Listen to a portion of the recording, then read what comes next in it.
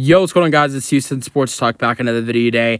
To the Houston Texans beat the Buffalo Bills 23-20. What a win for the Texans. What a win for the Texans to go out there and get this win.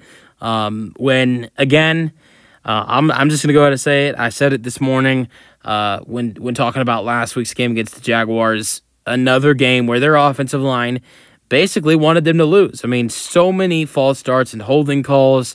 But yet again, C.J. Stroud, even though he struggled a little bit in this game, was able to get the job done for the Texans. Yeah, I mean, it was a rough second half. This is another game for the Texans. Similar final score as well. I mean, last week it was 24-20 against the Jags, 23-20 this week against the Bills, where they played really strong in the first half. We saw that last week against Jacksonville.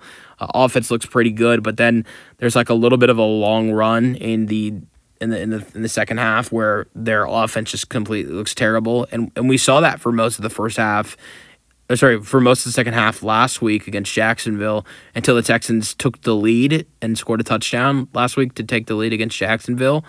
And this offense looked pretty bad up until the last couple drives. And it still wasn't perfect.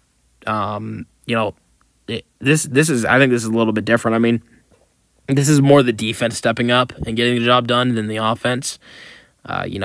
Last week, the defense did their things. They did a couple decent things, like there was the fourth down stop. There was a sack. There was a couple different things the defense did. A couple nice third down, stops to, help the Texans offense stay in the game and just not completely blow that game against Jacksonville last week. So that was good. But this week, it was a little bit different. This week, the defense was doing more. They had to go out there and, just do more than they did last week, because this offense was worse than it was in this. If you look in the second half, the offense was worse today in the second half than they were last week in the second half. And the penalties were just as bad. C.J. Stroud last week played just as good, played amazing last week in the second half, even though the offensive line was letting him down. This week, he didn't play that great. I mean, he made some good throws here and there, but, threw an interception, had a bunch of mistakes. But even though those mistakes happened, and, also the fact that, the interception, the penalties, all the stuff that happened in this game in the second half, the Texans still win the ballgame, thanks to C.J. Stroud making some nice throws in this game early on, and making some decent throws later on. And, of course, I love C.J. Stroud, and I love Nico Collins, and I love what those two have been doing this year. So appreciative, and both I don't know, because C.J. Stroud is so underrated. But Nico Collins is so underrated, and Stroud is doing a fantastic job.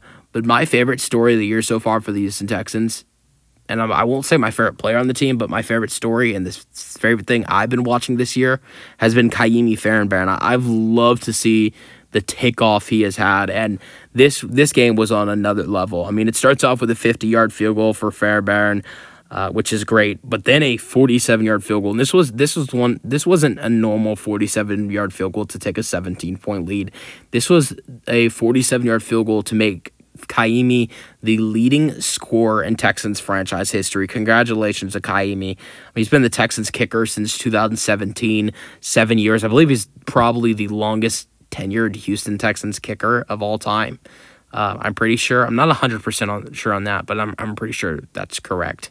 And then just, even though he already hit a 50-yarder and he hit a 47-yarder to become the leading scorer of all time for the Texans, but then he taps it off with a 59-yard game winner, which wasn't very far from his career high. Career high was 61 yards before that, and it was such a good kick for him.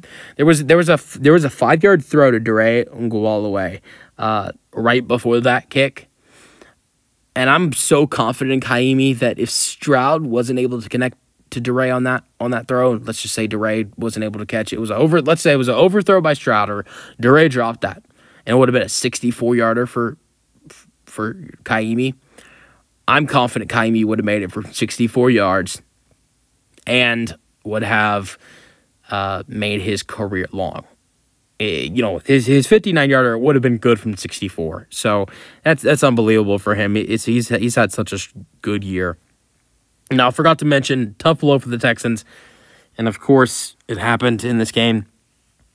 Nico Collins got hurt, his hamstring.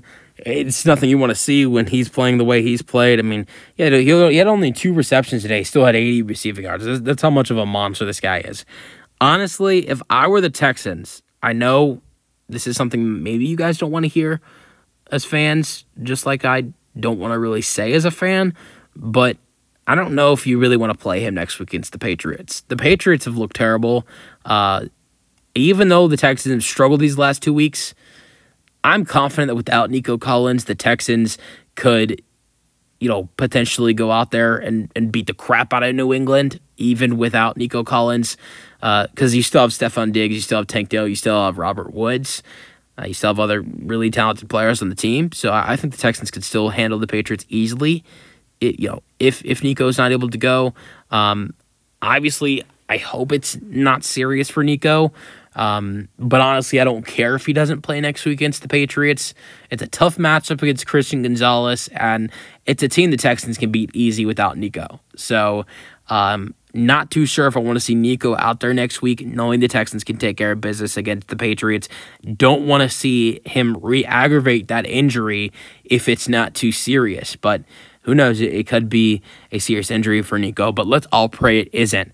All right, scoring summary, Tyler Bass, 38-yard field goal to make it 3-0 as the first score of the ball game. But Cam Akers with the 15-yard touchdown on 7-3, his second touchdown score of the year. CJ Stroud threw a 67-yard touchdown pass to Nico Collins. We've seen Nico do some great things. We've seen CJ make some great throws. But this is really the first deep ball throw, like really deep ball throw that we've seen those two connect on this year.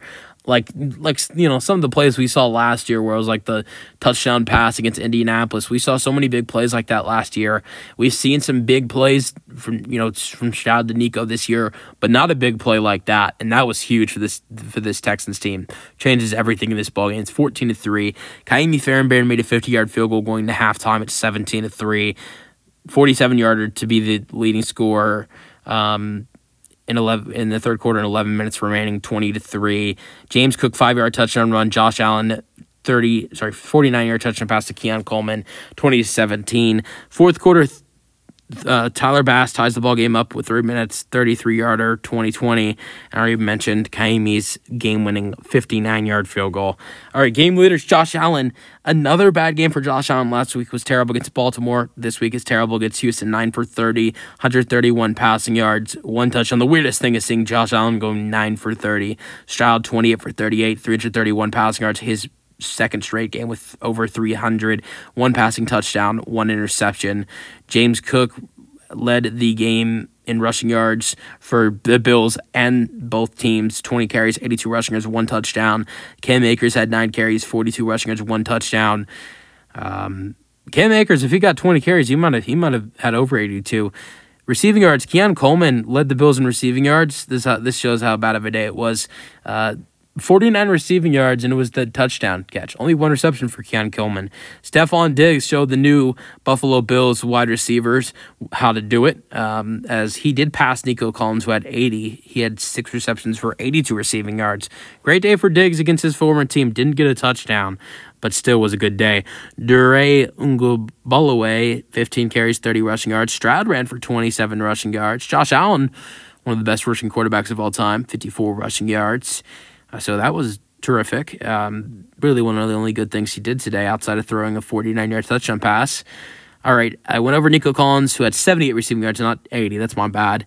Dre Ngwalaway, 6 receptions, 57 receiving yards. Another great receiving day for him. Tank Dell, 4 receptions, 38 receiving yards. Good to just have him back and healthy. He's going to have to step up next week in New England if there's no Nico Collins. Because that means Diggs has to go up against Christian Gonzalez. Those two know each other, being in the same division last year. So you got to hope that Tank Dell can step up next week, potentially, if there's no Nico. 4 receptions and 34 receiving yards for Dalton Schultz. Xavier Hutchinson with 2 receptions for 31 receiving yards. And 2 receptions for both Cade Stover and Cam Akers. 6 yards for Cade, 5 for Cam. Fumble was lost in this game, C.J. Stroud. So that's what I'm talking about, the turnovers. Stroud lost a fumble. He threw an interception, so he wasn't perfect in the second half. Both of those turnovers were in the second half. It was recovered by Dorian Williams. The interception was by Terrell Bernard. Tackles, Azeez Al-Shaair, 8 tackles, 1 tackle for loss. I talked about in my pregame how important he is because he was questionable with an illness. I said they need him to play.